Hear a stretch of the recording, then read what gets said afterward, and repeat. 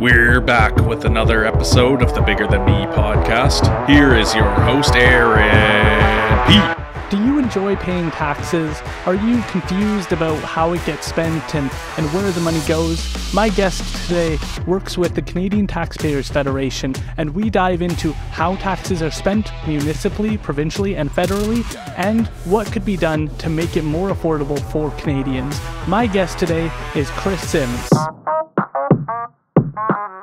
Kris Sims, such a pleasure to sit down with you. I'm so excited. I know that people can struggle with this topic. It can be discouraging at times, but you're an individual I've been having the pleasure of following for some time now since your interview with Daryl Plekas. I watched that one all the way through, and I really enjoyed how insightful you were, how thoughtful you were about how government should operate, best case scenario. And so I'm wondering if we could start maybe with an introduction of yourself so people can get to know you. Oh, thank you so much. So my name is Kris Sims. I'm the Alberta Director of the Canadian Taxpayers Federation. For folks who haven't heard of us before, we are a not-for-profit grassroots citizens organization. We started back in 1990, and our purpose is to advocate for lower taxes, less waste, and more accountable government. And myself personally, most of my adult life has been spent as a journalist, largely on Parliament Hill. I was a longtime member of the press gallery. I've worked in television, radio, and newspaper print, as well as here is online. So I'm still kind of in that space, as they say, but it's switched more to advocacy now rather than direct journalism. When did taxes become something that you were interested in? It's an area that can be challenging for people, and I'm just curious as to when this caught your attention. That's a great question. It actually first came up when I was a little kid. And so this is going to date myself with probably a lot of your audience. But when the GST was first brought in, I remember distinctly I was lining up to rent a videotape at a video rental store with my dad. And the GST had just been introduced.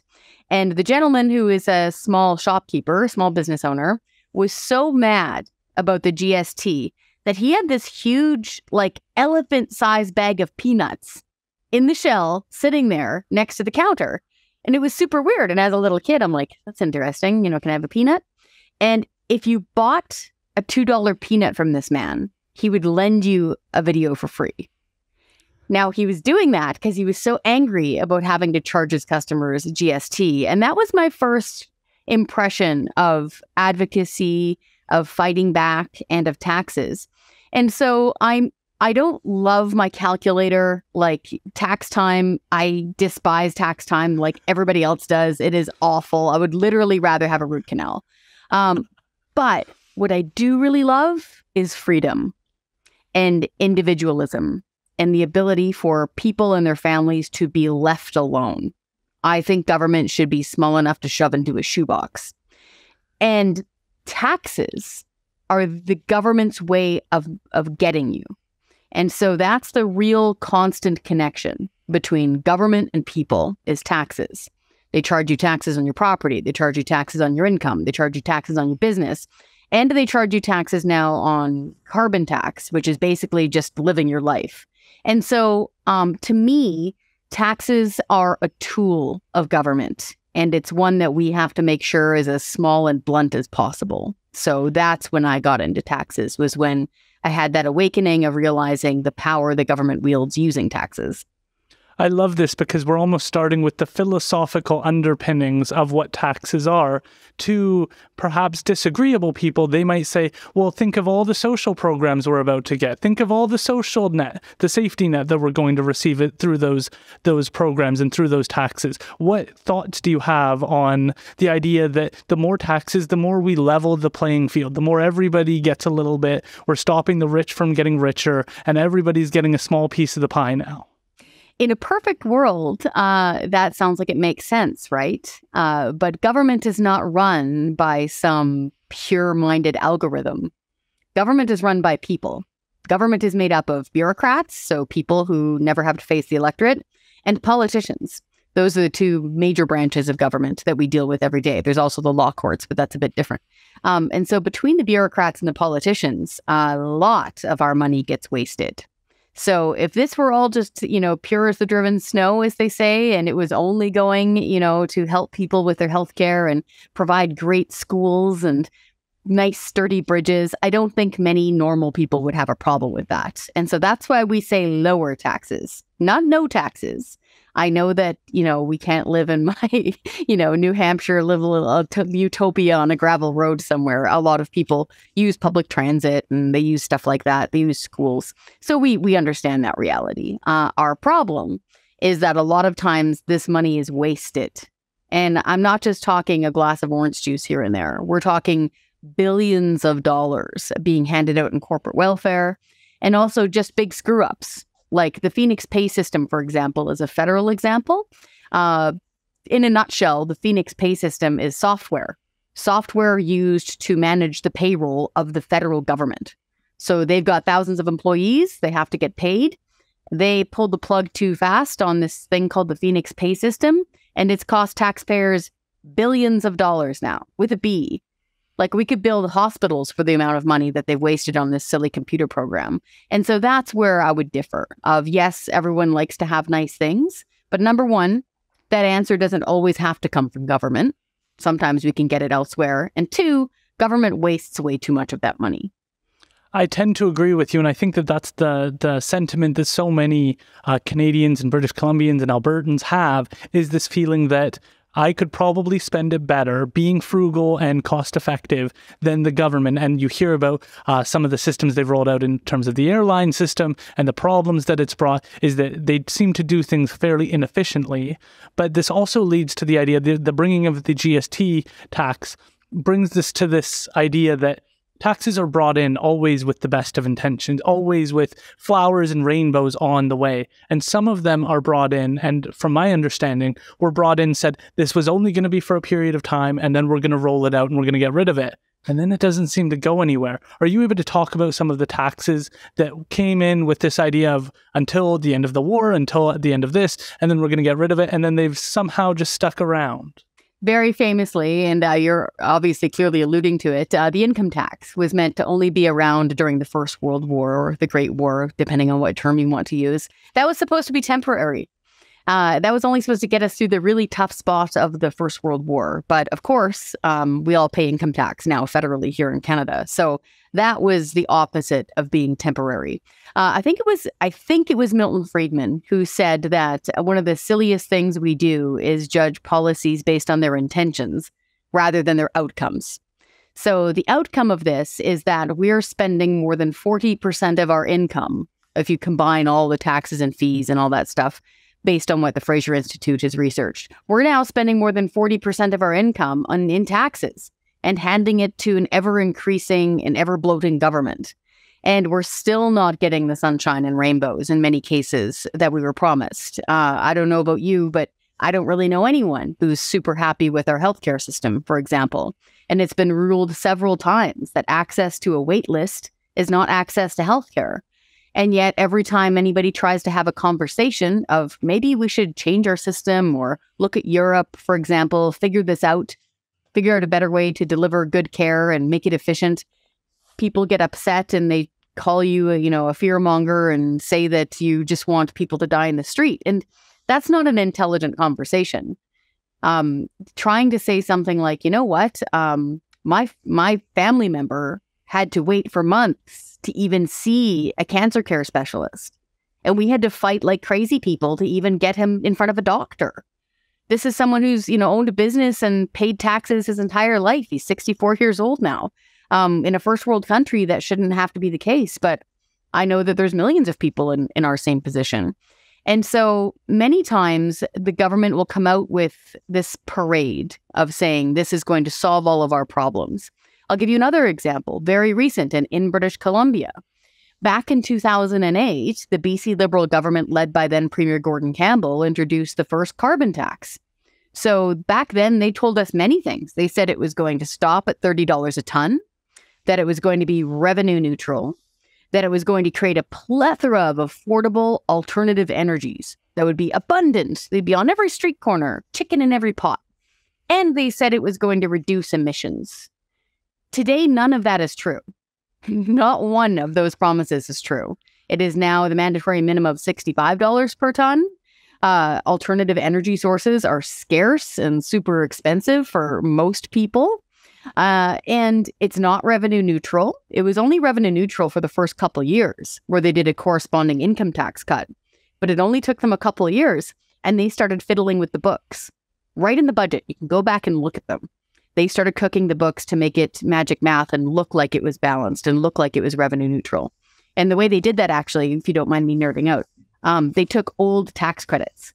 So tax credits for fitness, converting farm property to school, just random weird old tax credits. And they filed them in the revenue column for the carbon tax and made it balance out to zero. Yeah. Wow. Super sneaky stuff. And so we caught them at it after a couple of years. And then largely, this is the big one for a lot of people, emissions keep going up. If you go back and look at the BC government's own data, except for a little blip when people were locked in their homes in 2020, emissions keep on going up steadily in BC, even with the highest carbon taxes in North America. Why? Because people need to get to work and they need to heat their homes and they need to eat. So the carbon tax is the most recent one where we were sold a bill of goods. And of course, historically, I would say the income tax is the most famous. When did this become something you were like, I'm going to focus on this? I'm really interested in trying to address these problems, on helping people understand them, because I love that you have a podcast about this. I love that you're breaking things down for people, because when I think of taxes, I don't know if you follow Corner Gas, but I always think of Oscar Leroy being like, my taxes pay for this. And so many people lose that kind of connection to it. But it is true that as much as you pay taxes, you're contributing to the roads, but you're also seeing it misspent, and that can be frustrating for people. So when did this become something that you were passionate enough about to focus on? So I started out in small town radio in Courtenay in British Columbia, and there I talked to, I'm from rural working class, like the woods. So I grew up in Hope, and then I lived in the woods and outside of Courtenay and Vancouver Island for many years. And so all of my family is like working class, blue collar, tradespeople type people. And so I always paid close attention to what folks from that world were saying. And so I kept tabs on that. And then I moved to Parliament Hill and I was working for the CTV Bureau there as a producer. And I was booking interviews on kind of highfalutin things on, balancing the budget or international trade agreements and stuff like that. But I always kept a good tab on like what things were costing at the grocery store, on what a heating bill cost people. But then I really got a chance to be active about it when I was hosting talk radio. And that's where you're really listening to people. They're getting up in the morning, they're going to work, they're driving home, they're worried about picking up their kids and if they're going to be able to afford like the bike that their kid wants in the spring or how much their heating bill is going up. And what really crystallized it for me was when I was hosting a CFRA radio and I was listening to people, especially people on fixed income and single moms and stuff, who were phoning because they couldn't afford their power bill. And so this sounds like it's not connected to carbon tax, but it is, because they were phoning and saying crazy things like, I have taped off the doorways in my house in the winter, so I'm only in one room. I'm not kidding. This one older lady said that she'd gone back to her oil lamp. Like, I couldn't believe the stuff I was hearing. And it was because the then Ontario Liberal government had made hydroelectricity so unaffordable that these people could not make it. Just anecdotally, our tiny 3-bedroom rental in Ottawa, where it wasn't included with heat, this was just LED lights, and I was doing dishes at midnight type thing. That was more than $400 a month. And that was like 10 years ago. So the reason why I'm telling the story about the power bill is because that was a direct cause of government. Government did that because they signed these ridiculously overpriced contracts for solar and wind energy that wasn't available. They made people pay a 78-cent per kilowatt hour markup for no energy they were using. It was madness. Those same people are the ones who constructed the federal carbon tax. So when I break it down for people and explain, it's costing you $15 extra every time you're filling up your light duty pickup truck, just in the carbon tax. And that's real money. That's a roast chicken and a jug of milk right out of your grocery cart. When I tell them that it's $30 extra for a heavy duty pickup. So I'm here in Lethbridge, Alberta. There's lots of people driving heavy duty pickups because they're hauling horses or they've got their trades tools and stuff like that. $30 That's a lot of money extra. And so it was when I was really hearing those phone calls literally in my headphones day after day after day, and people saying that I'm working a job, but I still need to go to the food bank because I can't afford the power bill, and it was the government's doing. That's when that really, I would say, activated me. And I mostly want to give people hope by telling them they're the boss. They're the ones in charge. As a taxpayer, you are the boss of your member of parliament or your MLA. You are not a feudal serf. These are not dukes, okay? They are elected to represent you and to be a voice for you in parliament, to talk. They're there to speak for you. You pay them quite handsomely. And so I wanted to be able to give people back that voice and that agency because I was hearing a lot of hopelessness. So I would say that's what caused it. It was about 10 years ago, and it was hearing folks with their power bills. That story really resonates with me because my community is Chihuahua First Nation, right near Hope. And the challenge that I see is that we talk a lot about First Nation communities, but not in the realities of what they're facing. So The challenge is the fact that their rent bills are less than their hydro bills. The fact that they don't have large incomes. So when there is increases, it puts a lot of strain on them financially.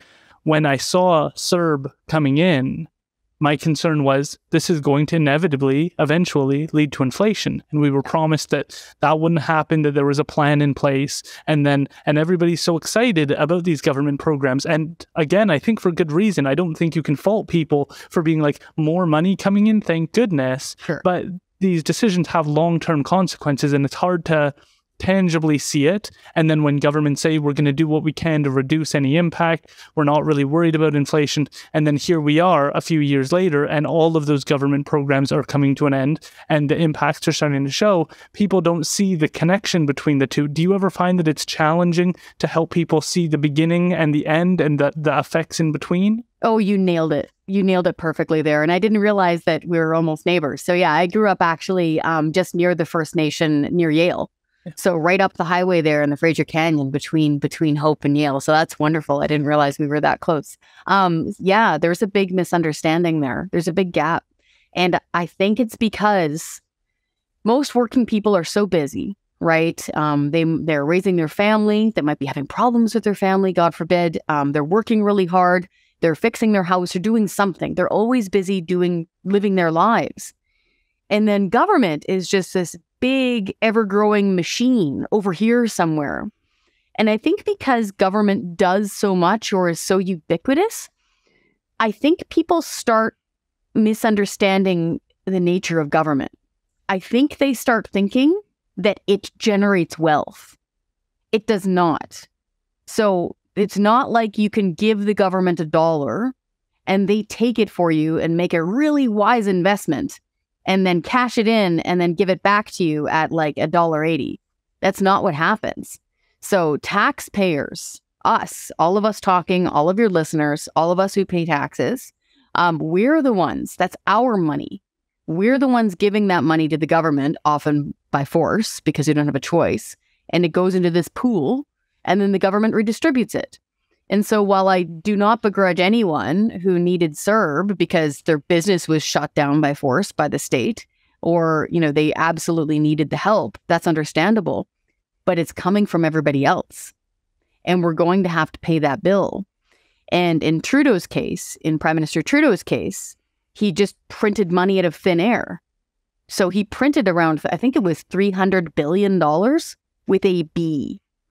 And every time you get more dollars chasing fewer goods, you're going to have inflation because you are naturally reducing the value of that stuff. That stuff happens to be dollars, right?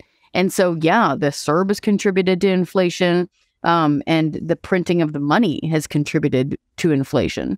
And then if he turns around and he starts hiking carbon taxes on top of all of that, that's a really bad perfect storm for a lot of normal average working people, which is why we are seeing the affordability crisis right now. We've been bouncing around a little bit, but there's 3 different levels, usually municipal, provincial, and federal.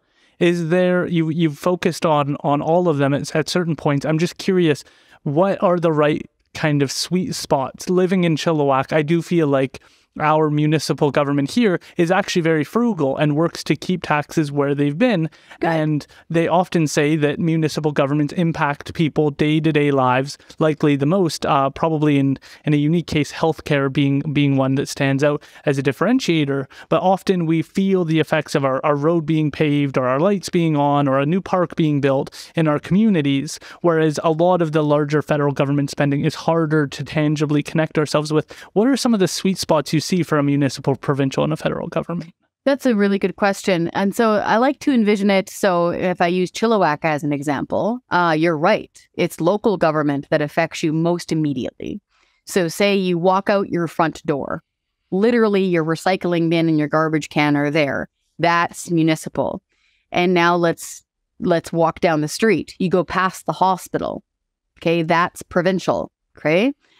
Schools as well. That's a mix of local and provincial, depending on funding and / governance. And then keep walking, though.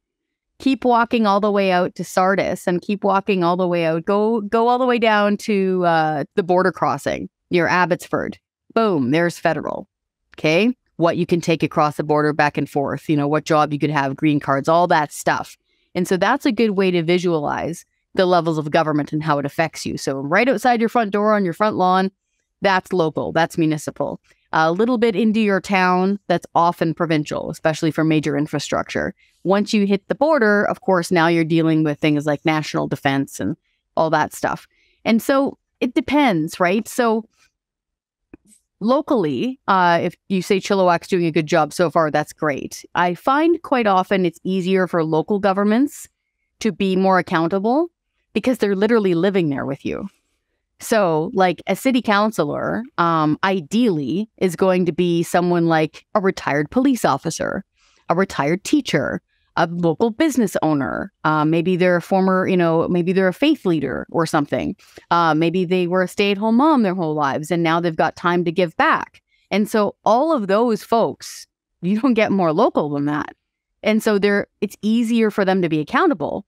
Because it's like, hey, Bob, why did you increase our property taxes by, 6%? It's like, oh, that gets awkward. Whereas provincially, Bob's not there most of the time. Bob's over in Victoria and Bob has his apartment paid for and he's got a travel expense. And see the separation now? There's that separation where people feel that they don't have as tight a hold on their politicians. And then you go federal. Well, heck. They're way over there in the Emerald City known as Ottawa, and most people haven't even been there. I'll never forget the feeling when I stepped off the plane, wide-eyed from Courtney. I'd never been to Ottawa before, and I felt like Dorothy in Oz. And it's like, oh, this is where all the money lands and all the power lands. And so there, it's harder, quite a bit harder for average folks to keep their federal parliamentarians in check. And so I would say, generally speaking, local governments do a better job of having a balanced budget. That and they can't run deficits. They're not allowed to, technically. They're more accountable because they're there in your town. And they're dealing with more immediate issues like policing, garbage pickup, potholes, all that stuff. Whereas with federal, they can keep on getting bigger. And they are. Under Prime Minister Trudeau, government is expanding at a rapid rate. And you can get more philosophical. Then you start getting into kind of like international agreements and treaties and how much do we really need for national defense? And you get into a lot more arguments there. It's not as obvious as a pothole. And so it's easier then to fill that gap with misspending of money. So generally speaking, local is more accountable. On the note of provincial politics, you've worked in BC. You're now in Alberta. I'm just curious. Obviously, Alberta's gone through, let's call it some waves of different political viewpoints. I'm just curious, do you feel like certain regions, certain provinces do a better job, that are more financially accountable, that are more open to scrutiny? What are your perspectives on some of the provincial challenges that communities can face? So at the Taxpayers Federation, we think all of the expenses should be posted online all the time. So it's your money. It is your money. It's your producer's money. It's your listener's money. Every politician or bureaucrat, ministry head who spends your money So in hospitality, travel, anything like that, that should all be public immediately. It's called proactive disclosure. You shouldn't have to ask for it. Alberta is pretty good for that. Now, the Taxpayers Federation was born in 1990, and they were born out of a merger between the Alberta Ratepayers Association and the Saskatchewan Ratepayers Association, largely in protest against Brian Mulroney's GST, because the prairie populists who started our group didn't want to pay the GST, very similar to the gentleman with the bag of peanuts that I talked about. And so nowhere is perfect. But for example, here in Alberta, we have something called the Taxpayer Protection Act. The Taxpayer Protection Act is a provincial law that says politicians, a government, cannot impose a PST on us, provincial sales tax, without winning a referendum first. Good luck with that. Yeah, that is why we don't have a PST. So that's why when you're driving over from Cranbrook and you come over the border and you come visit me here in Lethbridge, everything is at least 7% cheaper than it is in BC because we don't have a PST. Now, I call that pretty good accountability. Also, our MLAs, our members of the legislature, have to constantly post their expenses. It's pretty open as far as committee hearings go. Again, it's not perfect. I'm not saying anywhere's perfect. Ottawa was getting pretty good under the Accountability Act. There was a big cooling off period between when politicians left office and could become lobbyists, for example. You had to always proactively post your expenses. They still technically need to, but I've noticed that a lot of crown corporations aren't bothering anymore. So when you go to something like the National Capital Commission or I forget what it's called, it's something like the Department of Bridges and Crossings. Like there's crown corporations you pay for you've never heard of. But if you go to their expenses, they have something called proactive disclosure, and that's where they're supposed to tell you how much they're spending on hospitality, travel, education. So Ottawa was doing pretty good. It's slipping a lot lately in the last few years. BC is kind of in the middle. And so I must say, so I'm from BC originally, and when I landed back home in BC from Ottawa, I was a little bit surprised because they were not posting their expenses super seriously. Their committee that manages in-house spending was pretty secretive in Victoria. So that was a bit disappointing.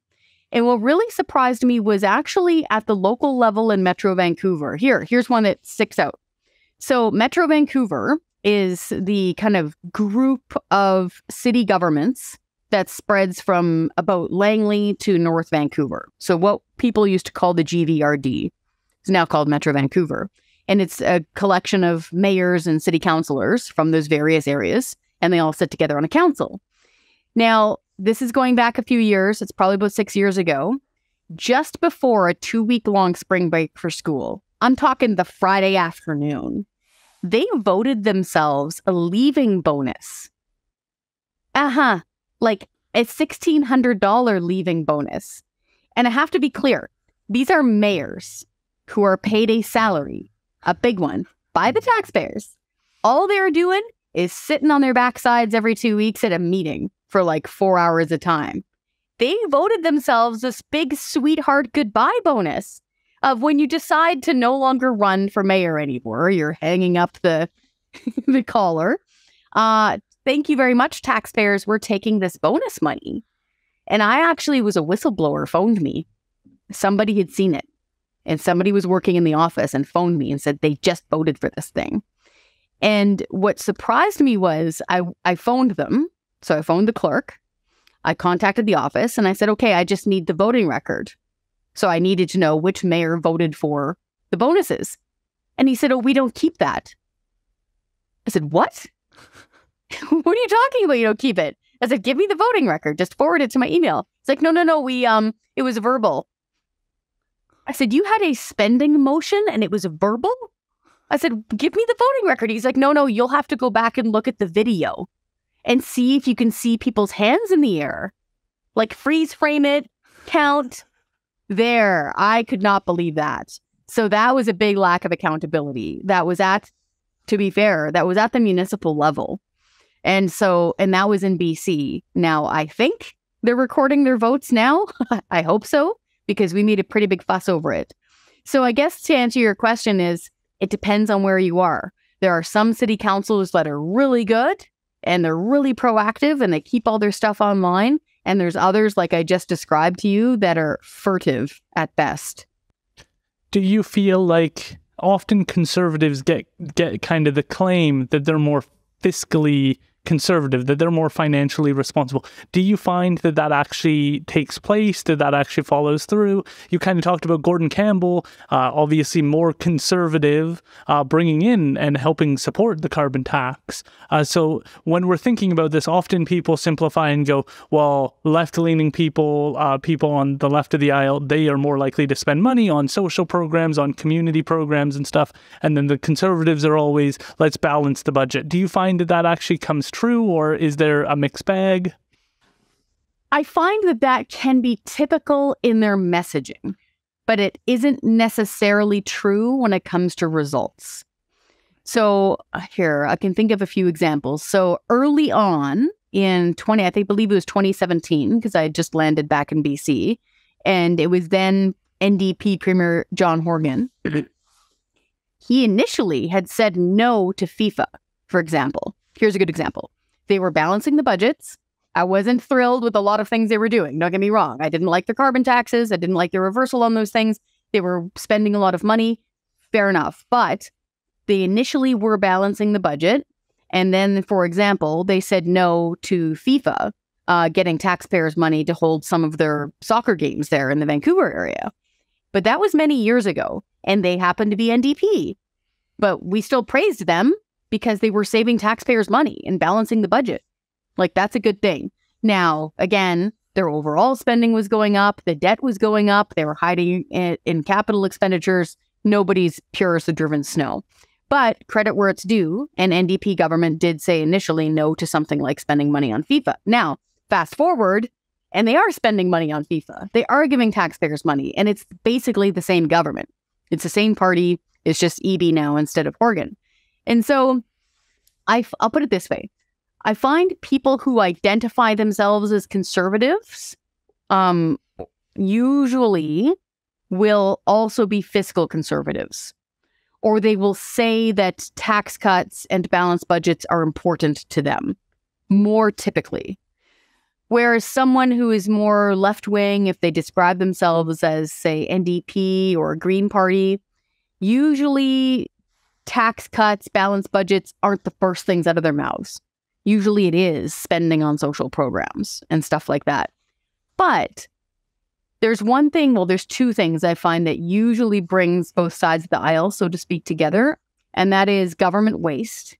So I don't know anybody who loves government waste, as we saw with Speaker Plecas really doing an amazing job blowing the whistle on horrendous waste that was happening at the legislature. Both people I know from left and right typically don't like government waste. And two, maybe I'm dating myself, but it used to be the case that both folks on the left and the right supported free expression and free speech. I unfortunately find that to be slipping a lot lately. I have found that it's mostly folks on the right who are against something like C11, for example, which is basically a federal government censorship bill, which will restrict what you can see, hear, and share online on the internet, which is really dangerous. But 15 years ago, I knew lots of folks on the left who would have been up in arms over something like this. Because you can't have the state telling you what you can express online from a heritage perspective. Like, if you do something terrible, that's criminal. That's already in the criminal code. That's not what we're talking about. We're talking about free expression. But those folks are largely silent now. And I honestly don't know why. Like, where are the Occupy Wall Street folks? Where are the ad busters reading people who want free expression and smaller government? They really need to step up here and speak up for free expression. So I find spending-wise, mostly it's conservatives who say they want to have balanced budgets and lower taxes and smaller government. If that comes true with the government, that depends. And that's what our job is. We're the watchdog. So conservative parties can promise things, but then they can turn around and get into government and blow your money like anybody else can. And it's our job to chase them around and hold them to account and embarrass them publicly and hold them to their promises. I'll give you another example. Very recently, the former leader of the federal Conservative Party, Aaron O'Toole, had promised that he was going to scrap the carbon tax and always oppose a federal carbon tax if he became leader of the party. He signed our pledge. It's one of the tools we use at the Taxpayers Federation to get politicians on the record. Then he became leader, and then he completely did a 180. He flip-flopped. And he said, oh, well, I'm going to put in my own snazzy carbon tax, but I'm going to call it a levy, and it's going to be a fee, and it's not going to... Right, that didn't fly. People got super mad. They saw that he had broken his promise. They saw that he had signed on the dotted line and then reversed himself. And we held him to account, and so did his party members, and he's no longer leader. And then years ago, we gave former Liberal Prime Minister Paul Martin a tax fighter award because he slayed the deficit. That was great. He balanced the budget, and he was wearing a Liberal red jersey at the time. And so to answer your question, typically it's people who support and vote for Conservatives who say they like things like balanced budgets and low taxes, whether or not when they form government, they keep those promises is up for debate. And that's mainly one of our main roles is holding politicians accountable. I want to get to the Canadian Taxpayers Federation and talk about that. But on this note, I think it's really useful just to kind of understand our relationship with these organizations, because it can feel, it's often described that Conservatives are the selfish people, are the people who don't care about the middle class or these individuals. And I'm just curious how we hear all the time, we want to take care of the middle class and we're losing the middle class. And what are we going to do about the middle class? And obviously those in poverty. What do you feel like are some standout steps that governments could actually take to support people in the middle class, people struggling paycheck to paycheck? Is there something clear in your mind where you're like, if you did this, it wouldn't fix it, but we'd be moving in the direction of actually helping people, regular trades workers get by? Darn tootin'. One, balance the budgets, both federally and provincially. What does that do?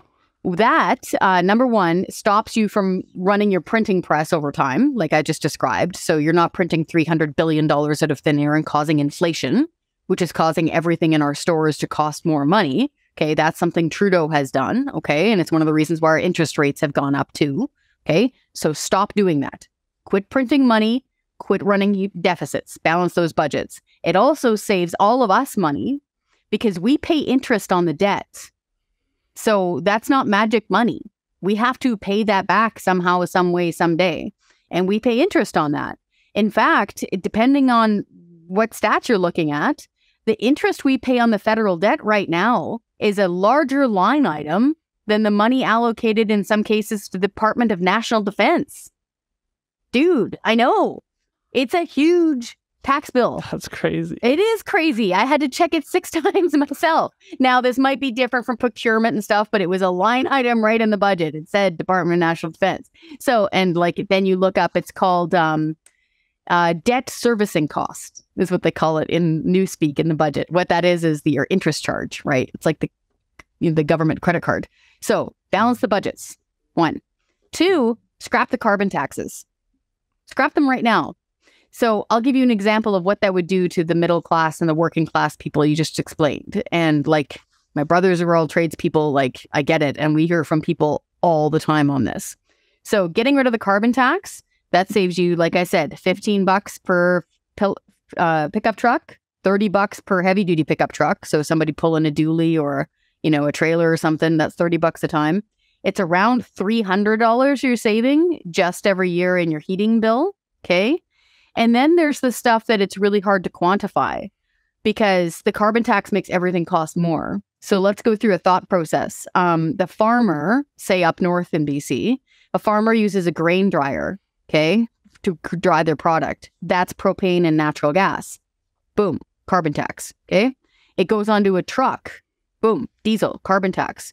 Goes onto a train in Prince George. Boom, there's diesel again, carbon tax. Now you're onto another truck. And now you're driving to the grocery store.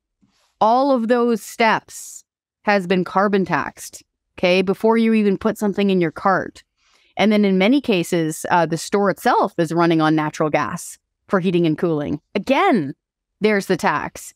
And so that would have an immediate effect on the working class and the middle class. That would save them a lot of money every single year.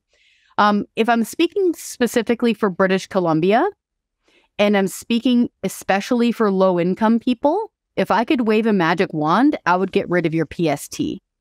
And I'll tell you why. I'm from BC originally, and I'm living here in Alberta. Every time I go to the cashier now, I'm wincing a bit, and it's not so bad. It's an experience every single time. And that's because I lived in BC for so long. And in BC, I find the PST to be the worst because it's high. It's 7%. And on something like a used car, it's 12%. It's gross. So say, Mitchell, is buying his new Lamborghini downtown. He doesn't care about a PST. Why would he care about a PST? He literally can afford a Lamborghini. But Mike in Chilliwack, who saved up $6,000 for that used Toyota Corolla, he cares about the PST because now he's spending about $730 more on the PST for his used car that he has pinched and saved up for. That is an attack on the poor. A lot of people don't know this, but the BC government charges PST on thrift shop items. Yeah. So you're shopping at a thrift shop or even a big one like Value Village or something, and you're buying your clothes as an adult. You're going to work. You got some work boots that are used. You got some books. Maybe you've got some like a small appliances or something. You needed a blender. You're charged PST on all that stuff, even though you're shopping secondhand, even though it was already charged a sales tax. Right. That's disgusting. And I'll even give you a visual of why this affects the poor more, okay? And I use the poor because I want to be clear in my language. I'm not using it derogatorily. Yeah. I find when we use terms like lower income that it euphemizes things and governments get away with robbing them blind. So if you are a poorer person or, a lower income person, this is what it means to live paycheck to paycheck. And trust me, finance ministers and academics living in university campuses have lost touch with what this means most of the time. If you live paycheck to paycheck, all of your money is out there in the world paying for stuff. It's paying for your heating bill. It's paying for your clothes. It's paying for your books. It's paying for that car that you saved up for, like I just said. It's paying for internet bills. It's paying for cat food. All of it's spoken for. If you increase the price of all of this stuff with a sales tax, that's money directly out of your pocket. You have to make up that cost somewhere else now.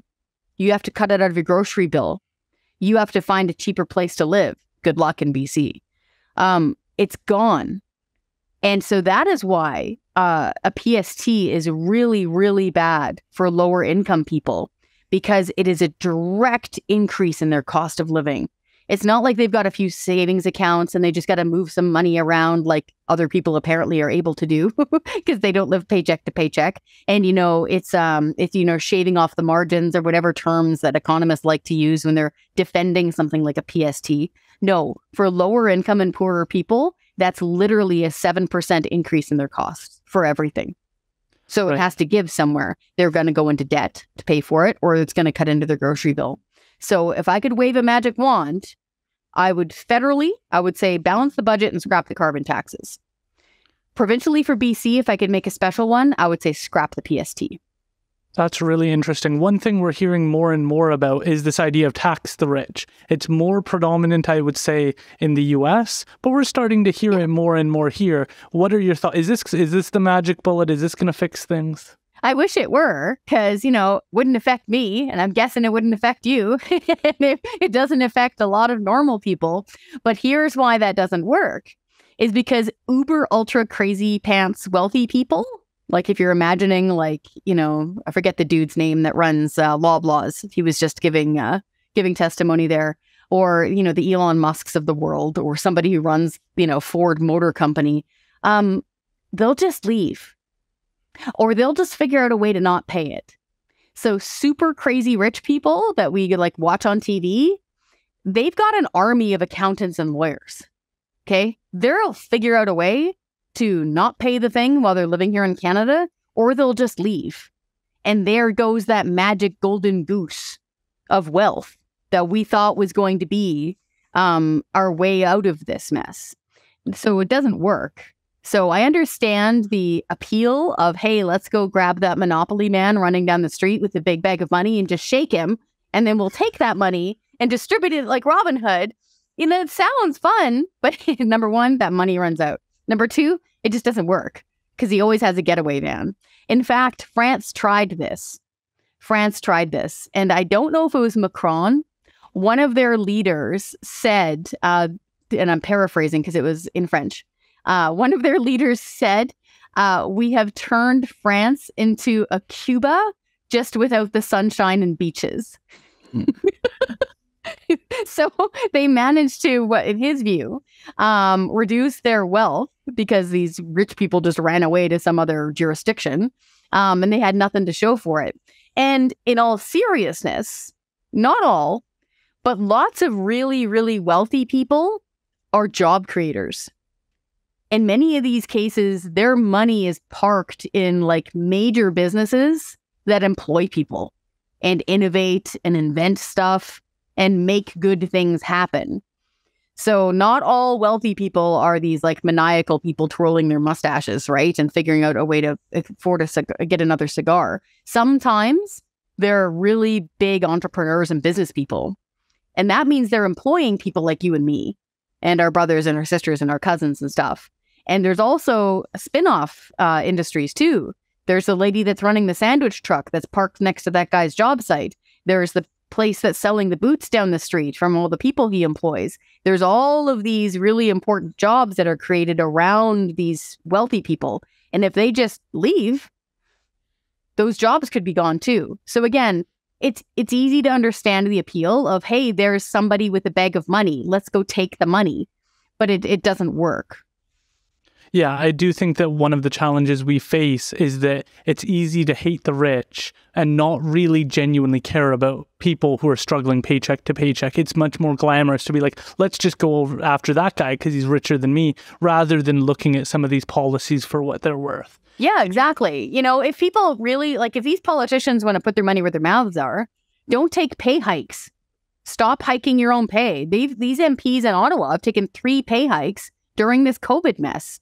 I know tons of people who took pay cuts, who lost their jobs entirely, who lost their businesses. Like, it was rough. And a lot of them aren't even recovered from it because of those lockdowns and what happened. And these politicians are giving themselves pay hikes, and they're already making, I think right now after the pay hike, I think it's $193,000 per year, plus benefits that would make you faint.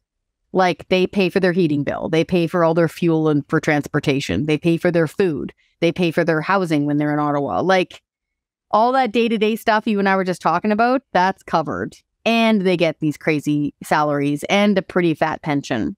So yeah, if they really care, it'd be better for them to not take those pay hikes, figure out ways to balance their budgets, scrap these taxes like carbon taxes, instead of grilling Galen Weston, because he's one dude. And going after him is not going to solve our problems. Can you talk about the role of the Canadian Taxpayers Federation? I think it's so valuable to have an organization that's able to help individuals who aren't able to get their mind around all of these complex issues, that are able to support a voice that's willing to do that work to help them stay informed. Can you talk about working with this organization and the work you do? Well, I really appreciate that because it's something that, well, one, it gives me hope. Because it gives people a voice again, I find in many cases. So we get lots of emails. We have more than 235,000 supporters across Canada. And so we get lots of emails from folks from everywhere, from BC, from here in Alberta, out back east. Some of them are retired, some of them are farmers, some of them are brand new to our organization. And so we are a nonpartisan, not-for-profit citizens advocacy organization. We're one of the oldest. And like I said, we've been around since before the internet. We started in 1990. And what I love about us is that there's something for everyone. So if you want to scrap carbon taxes, we've got a petition and an email list for that. You can join our standing army. If you really love free speech and you're really worried about what's happening with C11, we've got a pool of people that are fighting that too. We do the fun stuff. So you might have seen, we do a spoof awards show every year where we hand out golden pig statues to the politicians who waste your money best. It's fun. Yeah. Because you got to laugh, right? And so we have these costumes. We have a mascot called Porky the Waste Hater. He's this big pink pig and he stands there with us. And so we'll do that fun stuff. We also have a guy named Fibber who might look like an old Italian folktale puppet where his nose grows when he doesn't tell the truth. We have chased politicians down the street wearing that costume. So we'll do the fun because if you're not laughing, you might be crying, right? So you got to keep the happy in the happy warrior. So we make sure to do the fun stuff. And we also do the tough stuff. My colleague, Franco Terrazzano, is the federal director. He's living there in Ottawa. He put out a 70-page pre-budget report, like with graphs and charts and math, all explaining how you can balance the budget just by returning to like 2018 spending levels. Like we're not going back to 1940 here. So he did all that work. We also fight stuff in court. So the No More Pipelines law, for example, we took that all the way to the Supreme Court. Our lawyer just argued it. So we'll do both things. And so for folks who are listening, especially if you're feeling like things are out of your control and you can't afford stuff and the politicians aren't listening to you, we've got a petition for pretty much anything you could want. Like when I was mentioning a PST in BC, I've got a petition there, take the PST off of used items. So that directly helps low-income people and only low-income people. And so like you can sign up in all those different ways. And then what we do is that if something comes up in the news or there's a new law or something's changing, we email that list and say, now is the time, everybody. Email your MP all at once. Phone your MP all at once. Come to this pub night and listen to us speak, and we can really rally the troops. What I like to encourage people to do is to do these things I just explained and then get out there. Like physically get out there, meet your neighbors, figure out if you guys all agree on let's oppose this tax hike or push for this school to be built or whatever it is, and door knock. It's amazing. You get to know your neighbors and you feel empowered. You no longer feel that you are just some ATM, some piggy bank for taxes. You suddenly feel like you have a voice and you have agency. And so that's what I love about the Taxpayers Federation is you don't need to want a flat tax necessarily and be, hardcore small government right wing. You can also be more left of center and want to get rid of the PST on used items or have free speech. So there's ways for lots of people to participate in the organization. Can you tell people how they can find you online? Yeah, that's great. Thank you. Just go to taxpayer.com. That's our website. So singular, taxpayer.com. And again, the best way to get the conversation rolling is just go through. We have 1 million petitions. It's like a box of chocolates. Some have nuts. Others are like jellies. Take your pick and sign up on those. And that way you'll start getting our updates. And they're not we're not flooding your inbox on, give us more money or anything like that. It's action. It's like, now is the time to email your MP or did you see this video? It's always taking an action. And I like it because it provides fellowship. So I've had ongoing email conversations now with people across the country for years of them sending me their heating bill each winter and checking in on them in the summer and how they're doing. And that's what I would recommend them do. Just go to our website, taxpayer.com, figure out what really appeals to you, sign the corresponding petitions, and you can start the conversation. And if you want to, we've got news releases there. You can go back through 15 years of stuff that we've said. You can watch our silly videos, like I said, with Porky the Waste Hater. You can watch our serious videos when we'll give presentations to committee, like on Parliament Hill in suits and stuff. You can watch all that. I love the fellowship aspect because it seems like when people are struggling paycheck to paycheck, it's their failure. And when you see inflation, when you see these challenges coming up with interest rates and being able to get a new mortgage, it feels like, oh, I'm not doing enough. I'm not making enough money. I'm not stretching my money enough. What more do I need to do? And to your point, creating this community where it's actually, you didn't do anything wrong. Things in our economy have changed such that what you were doing before doesn't work, but not because you as an individual did anything wrong. Oh, that's such a good way of putting that. I'm going to use that next time I'm chatting with people, because especially coming from BC, one of the main reasons we moved here is so we could buy a house in our 40s. So like, I get it. And I just gotta, anybody listening right now who feels alone and you're struggling, you're not alone.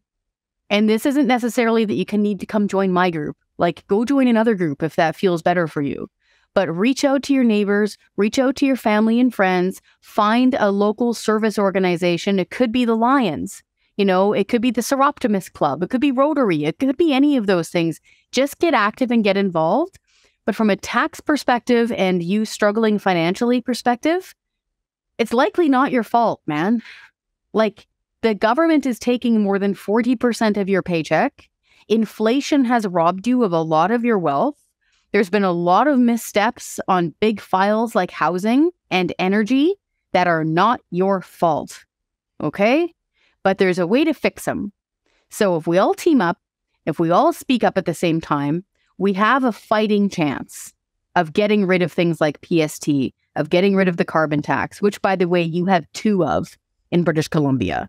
That's one of the reasons why your fuel hovers around $2 a liter. You've got the highest fuel prices in all of North America because you got the highest fuel taxes in all of North America. So if we all team up and fight back together, there's a better chance that we'll achieve what we want and lower your cost. And in the meantime, you won't be alone with it anymore. Okay? Because it's not your fault and you shouldn't feel like you're alone. There are record numbers of working people using food banks now. It's really hard to say that out loud. I know that there's record numbers of people who are within $200 every month now of insolvency. That's really hard, but we can help. And if we don't achieve it immediately, at least we will be in this together and we can have a little bit of fun along the way and you won't feel so powerless. That would be the perfect place to end it, but I do have to ask about the Canadian Taxpayers podcast. I just listened to your most recent episode and I really enjoyed it. It was diving into the 2023 budget and all of the challenges with it. Would you mind just telling listeners a little bit about connecting with that podcast? Yeah, so if you head on over to our website, taxpayer.com, it should be there. Actually, the best way to find it is on YouTube. So if you go to YouTube and search Canadian Taxpayers podcast, it should be up there. And then on your phone, like, just pop it up on, like, if you do Apple Podcasts or whatever term you use, just search for us, Canadian Taxpayers Federation Podcast. It's got a little kind of hazard symbol of a politician throwing money into fire. So that's our logo. And you can listen to it. I'm on there frequently. So is Franco Terrazzano. We've got an amazing new investigative journalist who is full-time working with us. His name's Ryan. He's fantastic. He's out of Winnipeg. He's the one that's digging up a lot of these government waste stories. And so if you just find our podcast, you can listen to it. We talk about all sorts of this stuff. So you can dive into the budget like you just explained. And that's where Franco explains the really ugly level of spending that's happening. And he explains how they could save the money, how they could actually balance the budget without causing austerity or hardship. And we also do some fun stuff too. We do a bit of government waste and poke fun at the government because, again, you got to have a bit of fun. Kris, this has been such a pleasure. I really feel like you know your stuff. It's such an enlightening conversation to have somebody who's able to balance the serious topic with the humor. I've really enjoyed your interviews. I think you're a very thoughtful person and you make this accessible for people who are frustrated, who are seeing their money not go as far. And I think what you talked about before about how it's not their fault, I think that just needs to be said more because when we're talking about inflation, I'm not seeing that on the news. I'm not hearing that in the newspaper because it's not perhaps popular to talk about the real impacts on people and how it isn't their fault. They're not doing anything wrong. So I really appreciate your time today. It's been so enlightening and really like awe-inspiring to hear you talk about these issues in such a plain, simple terms way. I can do it anytime, and good on you for this podcast. Your questions were really insightful. Thank you. How much do you pay in tax, Tim? Ooh. Well, it sounds like 40%. a lot, and it's on every level. And then even to have the taxes prepared for our company is astronomical and keeps going up because of the complexity. And yeah, it's one of those things you just sort of want to stick your head in the ground. But I loved her passion and advocacy. I was not familiar with that organization and what they're doing. Yeah, I really am proud to be able to highlight people like that, because what a cool organization. I follow them on Twitter, and as we mentioned, got to listen to her interview where she was diving into line items and not making it sound abstract of like, oh, you're paying too much tax. It was very clear what the purchases, what the spending, and where it was going wrong. And I do think that people feel this, but they don't have a person able to articulate what the problems are and how it could be changed. And again, I think we talk a lot about caring about people on fixed incomes, but where's the action? Where are we talking about the solutions to that? And looking at a petition to get rid of the PST on used clothing from like Value Village and thrift stores, like, it's just, I didn't even think of that as an issue, but when you think about that at scale across a whole province, that's going to have a lot of effects. Yeah, tax on tax just drives me bonkers. And that's a prime example. I hadn't thought of that as well. My kids tend to go to Value Village. They find great finds there, but I didn't necessarily put two and two together. But, this stuff has already been taxed once, right? And used cars, kind of same idea, right? Every time it moves. Yeah, for sure. All right, well, go check it out. Next podcast dropping next week. It was such a pleasure. Kris Sims, go check out the Canadian Taxpayers Federation. Follow them on all the social media platforms. A really important voice in Canada, and I'm sure that there's like-minded organizations in the USA. I know that they came out with a story saying that they had misspent or wasted hundreds of billions of dollars, which is just incomprehensible to my small brain. Bigger Than Me podcast.ca, go check it out there, and subscribe on Substack.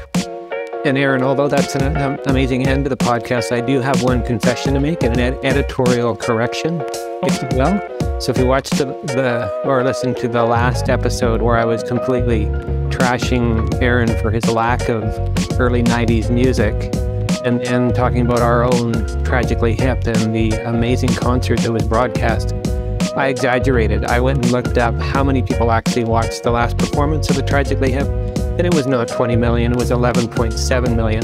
But I will say that that's almost 1/3 of the entire country, so just wanted to set the record straight. That sounds like some federal government mismanagement of money there, just a small 10 million off, eh? But the difference is I came clean. Oh, okay, perfect. So Justin Trudeau walks out, he's like, I'm gonna come clean now. Then we just write this shit, we're just fine with it. Oh my goodness. Wow, I was throwing some shade at you and I'm getting it back. There you go, it all balances out. We balanced the podcast. There you go. Hasta luego. Arrivederci.